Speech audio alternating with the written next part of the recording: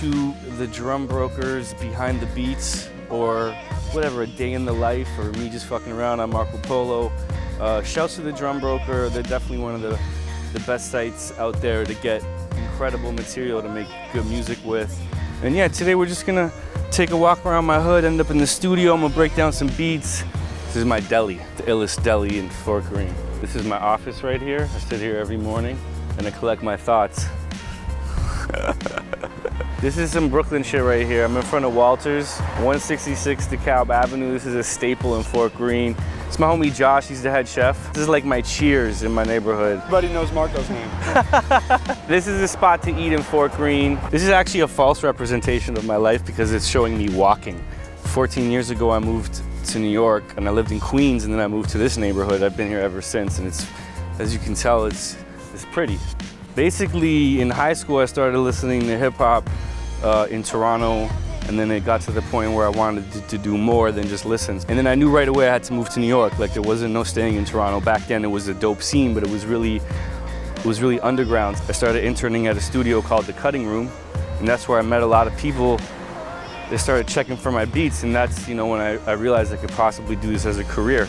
And I started doing production full time, you know, for people like Pumpkinhead, you know, rest in peace Pumpkinhead. We did a whole album together called Orange Moon Over Brooklyn. That was like the first project that I produced top to bottom except for one joint. At The Cutting Room, I also met Master Ace. He really helped change my career. I started DJing for him, doing joints with him, and you know, I have the joint with Ace called Nostalgia, which to this day, I'm pretty sure most people, if they've heard of me in underground, it's because of that song.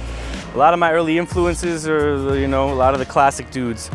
The RZA, DJ Premier, Large Professor, P Rock, the Beat Nuts, the Beat Miners, Q-Tip. You know, my dad bought Tribe's first album before I even owned a hip hop album because he liked Bonita Applebum. Basically, my love for the hip hop production is what brought me to New York, and I decided that I wanted to do this. I was so intrigued by the sounds, like where are these sounds coming from? You know, then I learned it's samples and records and digging, and then it just escalated from there. I just wanted to learn everything. When I first moved to New York and like being in videos, this like awkward white dude from out of town trying to fit into hip hop, doing rap hands in videos, like, nope. I'm in my 30s now, it's not me. I'm just here trying to make music. I'm an idiot, and I like to joke. And I'm comfortable with that. I'm very comfortable with that. I don't know what to do with my hands. Enough with all this life story shit, let's go make beats. That's what we're here for. In the new lab, people will probably remember the old, messed up, me hunching over on a crazy chair, but I gotta spruce up, got my life together. It's just me fucking around right now. What I was just doing there is using one of my new favorite things in life, an arpeggiator. You know, using Contact and Complete.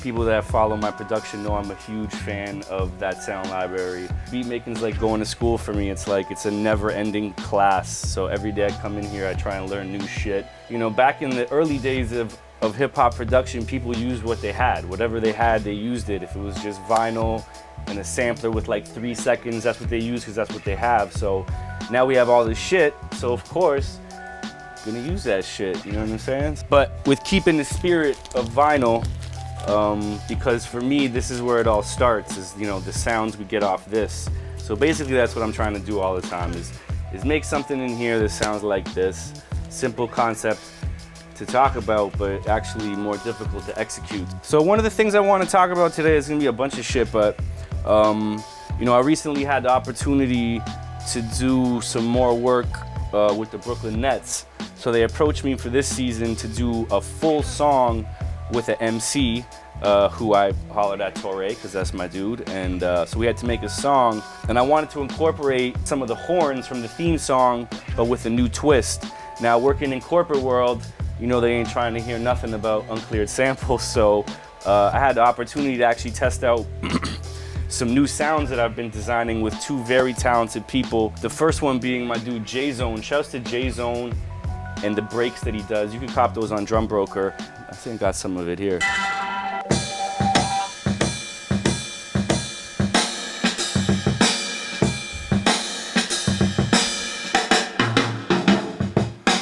was crazy. I got the call to do this beat and I was in Portugal on vacation and I had an MPC out there, so I was like, damn, how am I gonna not be in my studio and make, you know, something sample free but still feels like a Marco Polo beat?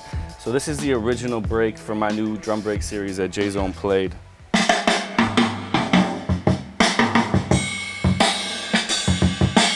Shit is super hard.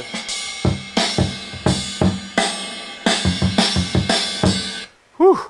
I've also been in the studio with my man Jeremy Page, aka White Wizard, and we've been making a lot of music that for me to sample and ultimately for me to share with people and sell one day too. But I had a bunch of joints.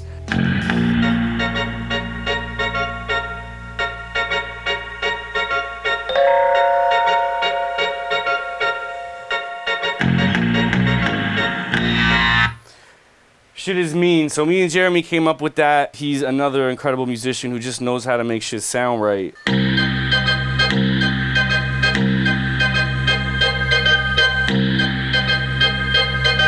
I had to make it up tempo. It's like 94.2 BPM, which in new rap world is unheard of because everything is like 60 BPM, but I still like the hype shit. And you know, with theme songs and stuff like that, you want it to be high energy. So that's what I wanted to make, something that felt Brooklyn, something that was high energy. So I arranged the samples like this. And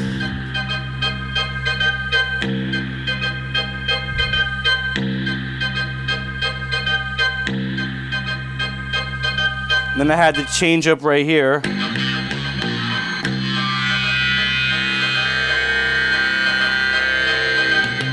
I got the original music, but then I also have all the stems of all the individual sounds that are in here, so I can isolate things. But you know, usually how I do my bass lines is I put them on 16 levels. And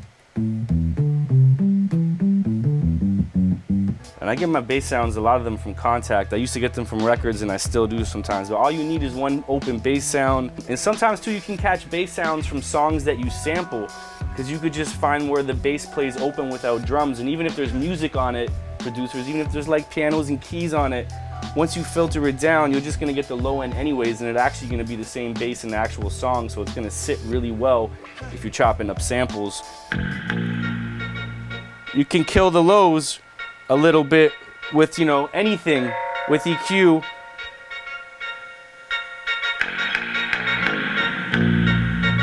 Especially with a bass heavy sample, and the more lows you kill in the sample, it's more room for your bass note to really fucking cut through. This is basic shit for people. I'm just explaining it because people ask me all the time. So that's just a little tip when it comes to bass lines.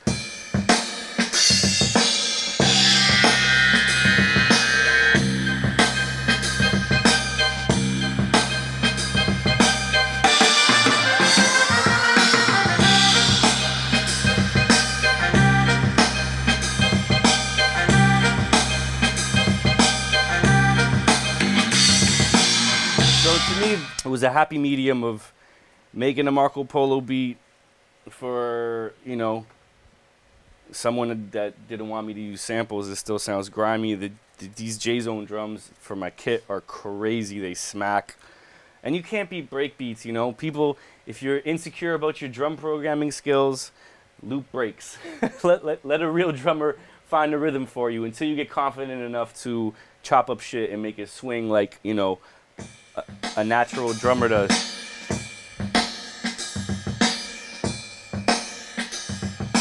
It's hard to recreate that shit, but that's what separates the men from the boys with hip-hop production is being able to chop up drums and making them swing in a certain way, and the air and the natural humanism.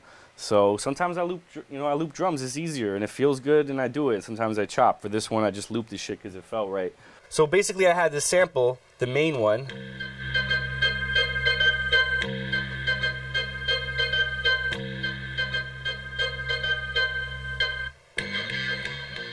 So that was the heart of the beat. So now I'm like, how am I going to get the horns from the Brooklyn Nets theme to kind of be in this beat? So it's like a new song, but you hear the horns and you're like, oh, it's the Brooklyn Nets shit.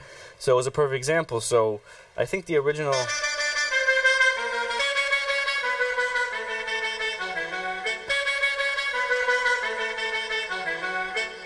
So you can see the tuning was completely different. And basically, guys, I didn't hear the horns and know that they would work with that sample. I had to put them into a program or even into the MPC and kind of mess with the tuning.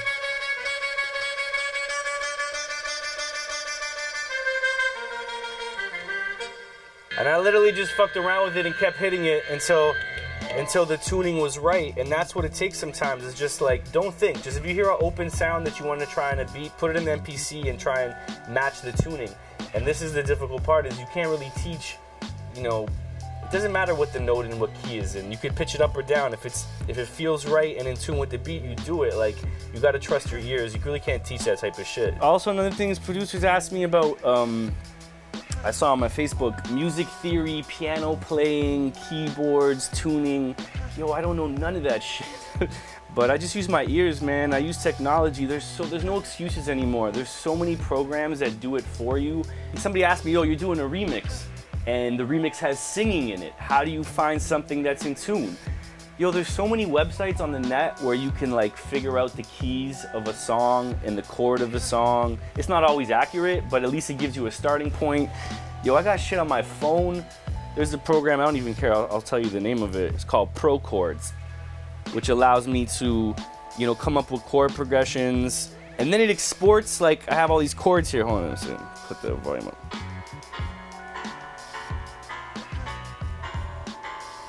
You can kind of just like pick chords and assemble them, and then this shit will actually export what I do as a MIDI file, and then you can import it.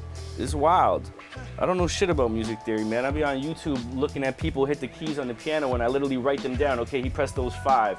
Bam, I press them. Then I fit, and then, you know, and then a program like this will tell you, okay, if you have G minor 9th, what's a chord that will go after that? And these programs will tell you these 17 chords make sense musically. Yeah, it's kind of cheating, but I don't give a fuck about all that. Whatever makes the hottest music and makes something feel good, you know. So when I have a remix with a singing hook, I'll start with the singing hook and I'll just play keys under it until I feel that I'm in the right chord progression, and then I'll build the beat that way. Yeah, man, it's a whole new world out there, and there's a lot of people giving you sounds now. If you're a producer and you have 3 kids and a mortgage and a wife, and you can't go digging every weekend because that shit takes time, it's much easier than it used to be, because now you can literally go on the internet and cop like amazing sounds and bang out beats, because at the end of the day, that's what it's about, is the output, the product, and making music. For me, my job is to make music, and that's what I want to really spend my time on. I love record collecting just because I love music, and I'm always going to do that. I'm always going to dig. It puts me in a peaceful place. That's one of my favorite things to do. But I made this my career, so I gotta make music. That's that. Let's fucking just make a beat. Let's do it. It might be whack, but let's see.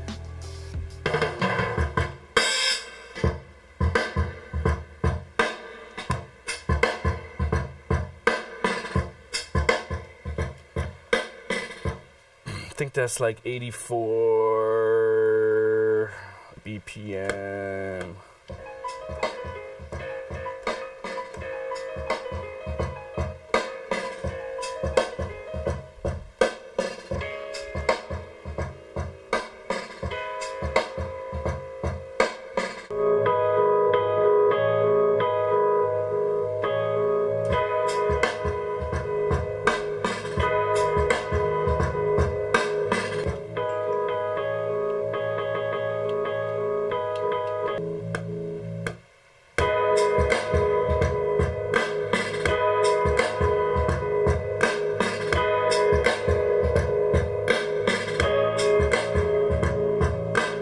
When I'm hitting these chords, or people that don't know about tuning or music theory, I'm one of those people. You see that the keys are moving. So you know on a chord, all these keys are in tune with it. So you can go and hit any of those notes when you're making your bass lines and know that those bass notes on a keyboard are in tune with that chord. So now you don't even have to know, just look at shit.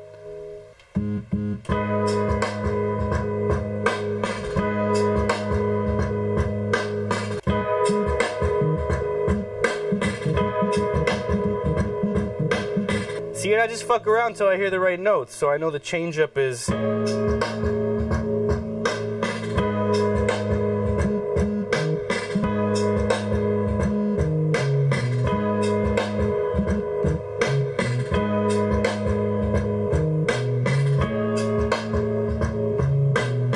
feel like getting reckless, so I'm gonna take a Motown a cappella and see if I can tune it to this beat. I'm gonna take something really reckless that I'll never be able to clear in a million years. Oh, so wonderful of being near you. is all that I'm living for. That I've ever known in all my days. We'll stay together. Let me love you forever. You've shown me more kindness. Saying, you've shown me more kindness. You've shown me more. You've shown me more kindness.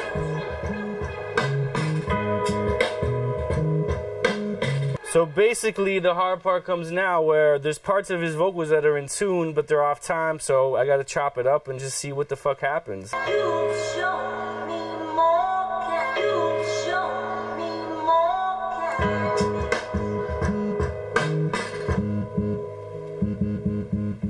See what else I can take. Oh.